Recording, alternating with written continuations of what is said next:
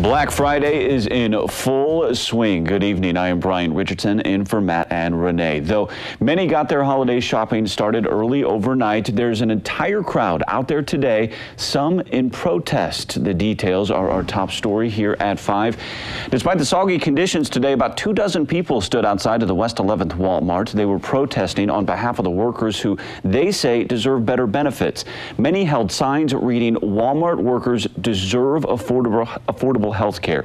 These employee advocates say they would like to see Walmart step up to the plate and pay their workers what they're worth. Walmart makes record profits every year, and they're not willing to pass it along to the workers. So we're trying to get them a wage that they deserve.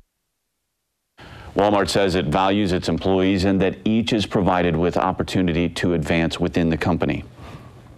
And according to Walmart's website, the average wage for regular full-time hourly Oregon employees is $13.49.